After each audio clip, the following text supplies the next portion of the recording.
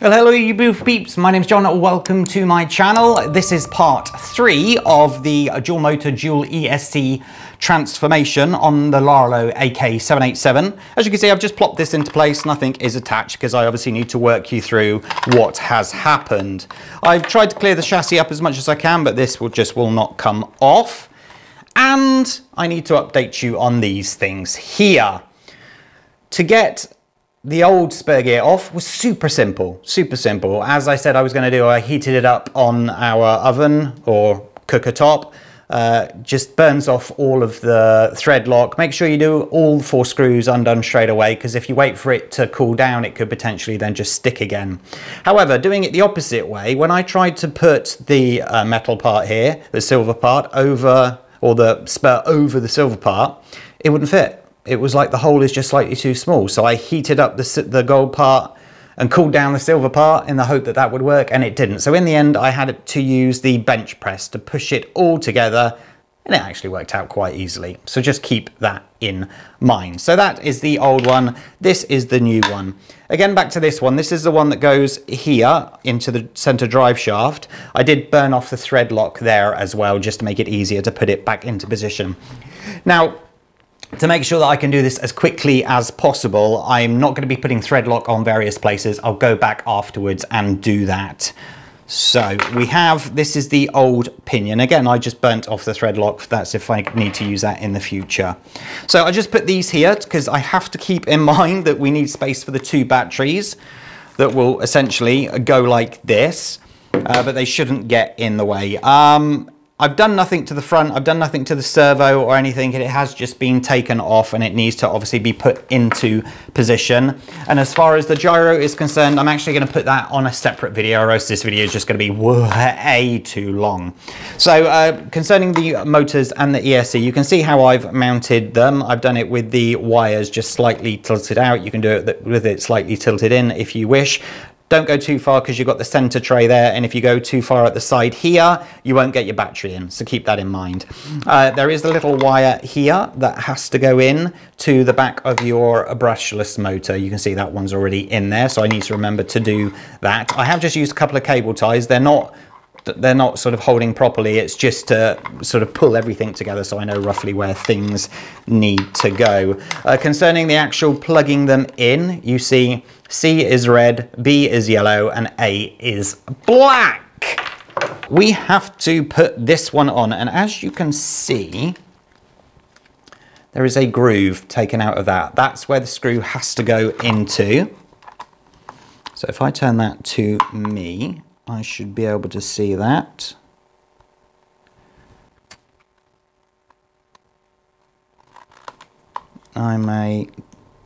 You see what I did then? I didn't pull the shaft out, so I think I may just push it in a little bit more. It doesn't have to be all the way in, I don't think, but we will find out together, having not done this process before.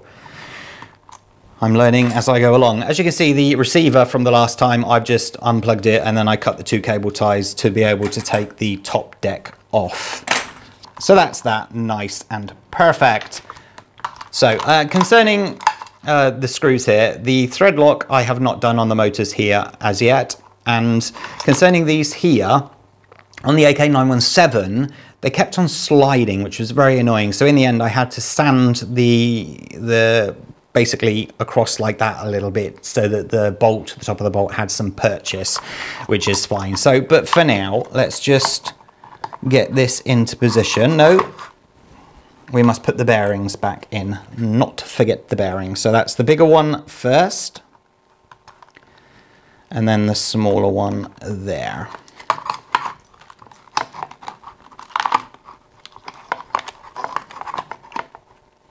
Like so. Now I need 4 screws. So these are the 4 screws that I was going to use. I did actually just fit them with the larger screws, but they did not fit. So make sure you don't use the larger ones, use the smaller ones for this. Sorry if that was a very unclean break on the video, but it's better that I don't waste your time.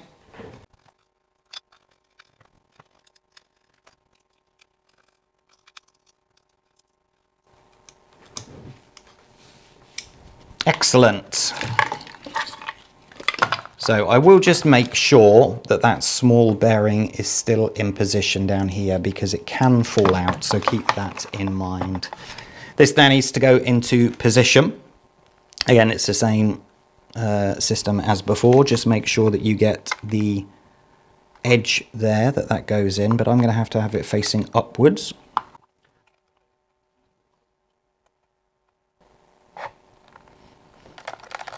Nice.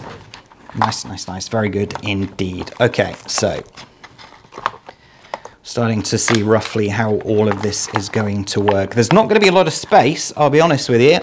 Our pinion gears that need to go on. Again, on the motor, you just need to find where the small gash is taken out and try your best to line it all up.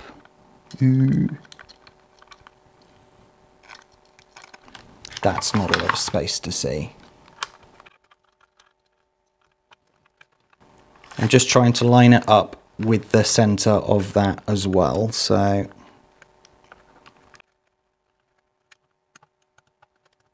that's good. And this one has to rotate around. Same procedure as before. Okay. And then obviously you've got the putting it into position.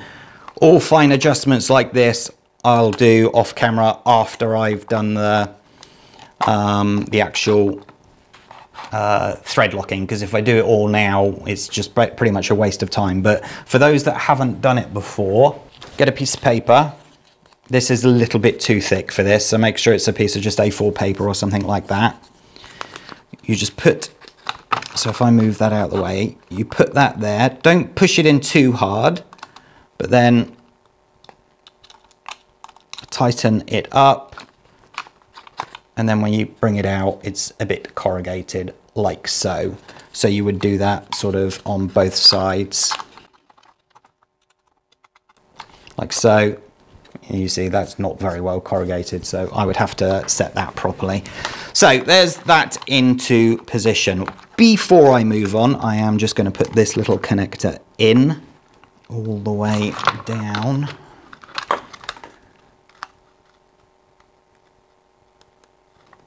Like so. Excellent. Okay.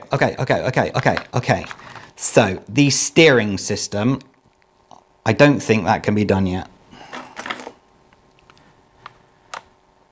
This is where the gouge is taken out, and that's where that would go. I think it's that way. It could be that way. We'll check that in a minute. But this one for sure has to go on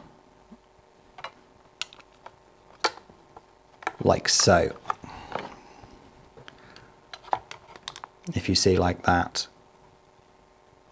Because then this arm would be facing downwards and underneath. Let's undo that while we're here.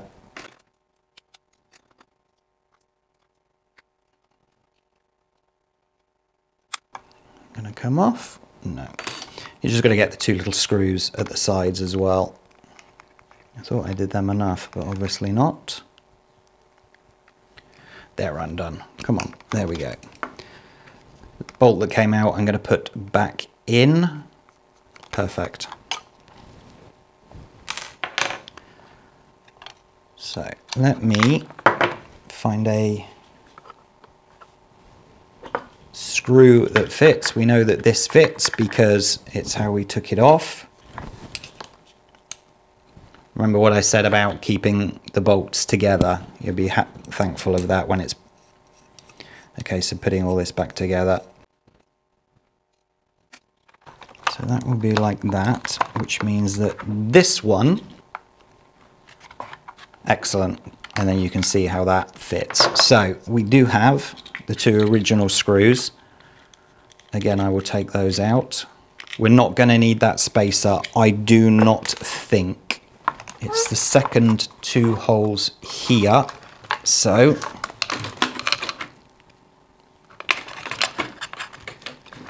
make sure I don't catch any of the wires.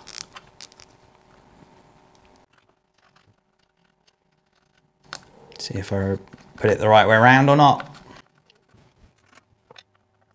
Let's see what's caught there. Nothing. Nice. There we go. It's going to sit like that, is it? Maybe like that. That would be better. I'm not putting the top deck in yet because obviously we need to put the center drive shaft in. I just want to sort of see how all of this is going to fit together. Like that. We had the question mark over why we had two of these. So one of them is obviously going to go downwards. So all adjustments can be made afterwards. Oops. So the arms are actually identical. So I believe, let me just put them side by side. Yes. Good.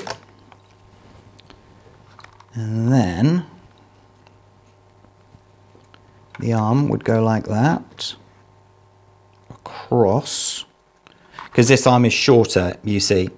That's why they've sent the second arm. But if it goes on the ball joint there, and then it would go on the ball joint that we're going to swap over there. So what's this arm for? Okay, we'll do the rest afterwards. That can go out the way for now. That then goes like that, that goes like that, and that like that. So take the two screws off that you have kept.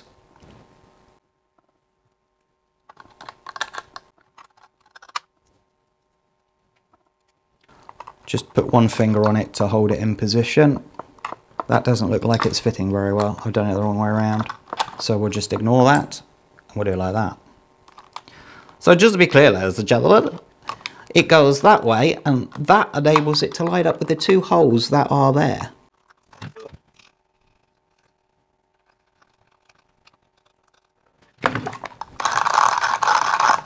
Very good, very good. Just checking to see if there's loads that I've forgotten, and there definitely will be. This one, the ball joint, let me just pull that off. Needs to come off because we obviously need that. Wonder why we can't use this one on the compared to the original servo. Ah, okay, because it's longer, that's why. Could you not just mount it in that hole?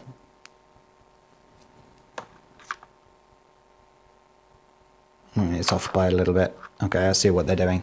I put that ball joint on the wrong way, so in an effort to save you time and to stop you watching my video in the wrong order, it goes on the rear like so. Again, in the lower one, or which would now be the upper one, but it would be in that one there.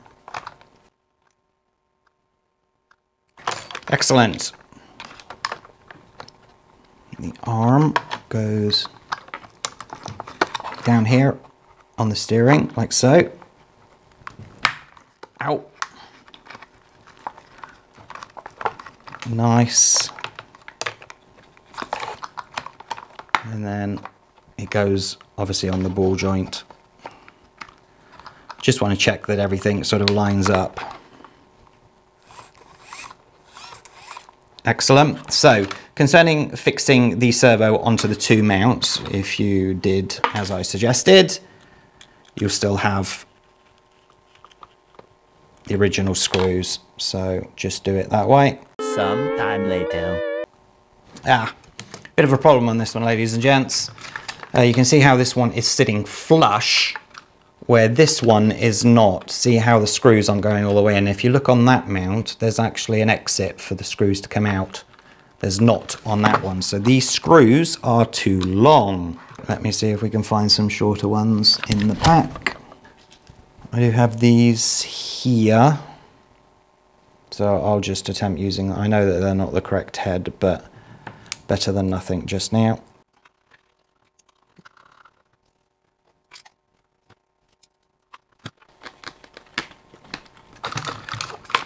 I need to find a small one for there. Let's see if this one works. The reason being that there's no exit for the bolt thread on the lower section.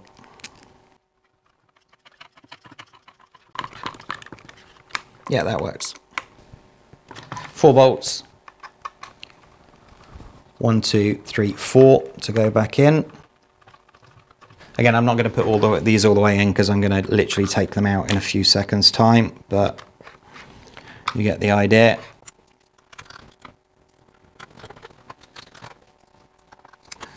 Nice, nice, nice.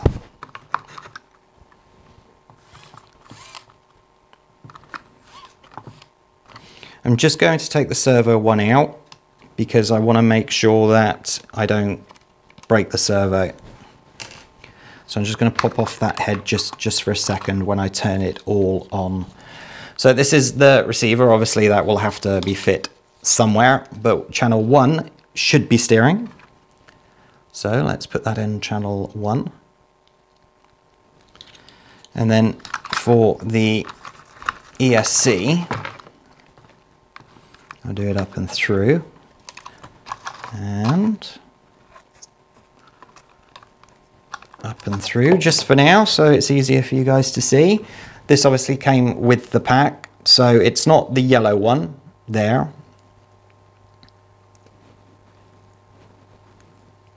So it would be white to white, and then again, oops, white to white there, and then that will go into the receiver channel 2, which is there. So I'm just going to make sure that we've got nothing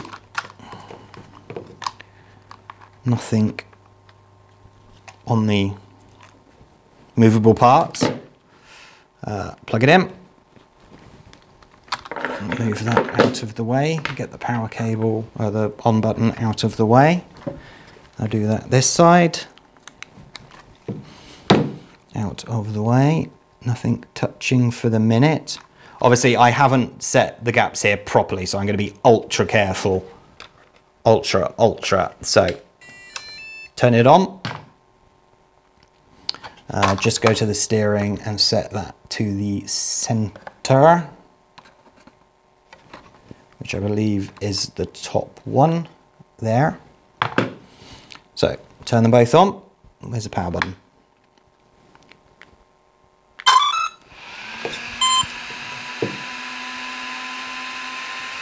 Excellent. Right, steering.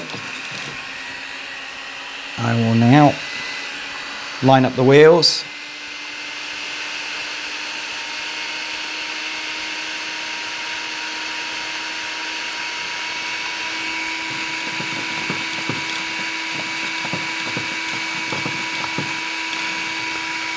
It's a bit loud now, but the steering is now reversed. So on channel 1,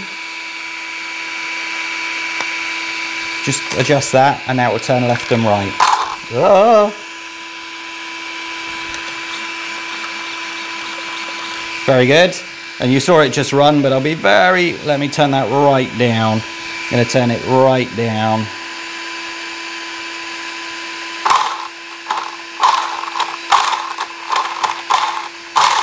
Yeah, boy! How cool is that? Power off.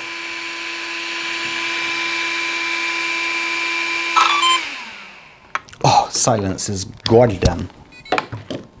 Yes. Been off for a few seconds. So, ladies and gents, as you can see, it wasn't really that hard, was it? Let's be honest. I do have to get the sticky pads for this, and then I'm thinking about if the receiver goes, say, there, I could have the 2 power buttons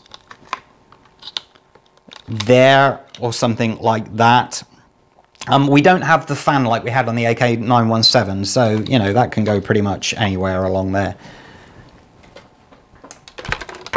Yeah, because it sort of slopes down near the end there, which is absolutely fine. But I have to say, it's not really the hardest thing to do. I did expect it to be a little bit more difficult, but it hasn't taken that long a time either, which is a bit of a surprise.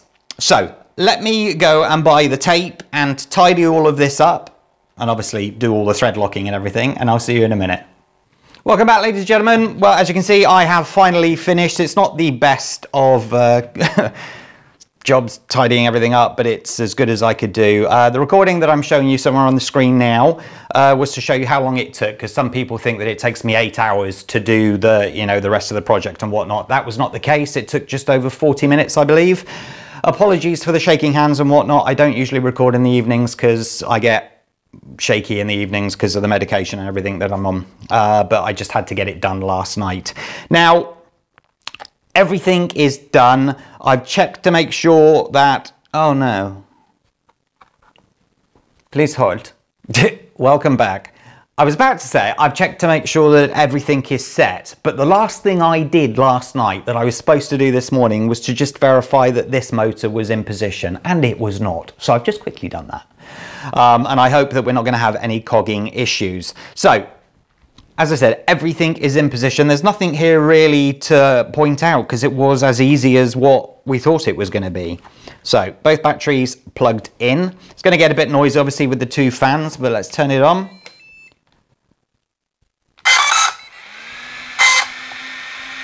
So, steering. Very cool. And acceleration.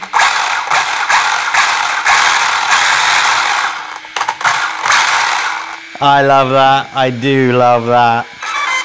So that's it, ladies and gentlemen. That is it all completed now. I have thread locked the things that I think need thread locking as well, so I hope that we are sorted for its first run. I'm going to do the first test and the run outside on the main channel, John Robinson RC. I will link here for you. And then we'll see how we get on, but I don't anticipate any issues. One other thing, just before we go, the battery or stoppers that were on, well, we've got 4 of them, 1, 2, 3, 4 here, just go on with the 2 screws that I talked about that way back. So just make sure you put those in as well. That stops the battery sliding back and forth. Is that it? That's it. Perfect. And I think you can agree that it does look pretty good in there. They've done a good job of packaging everything, which is impressive. So thank you so much for watching. Hit that like button, subscribe to the channel, stay safe, take care. Bye-bye.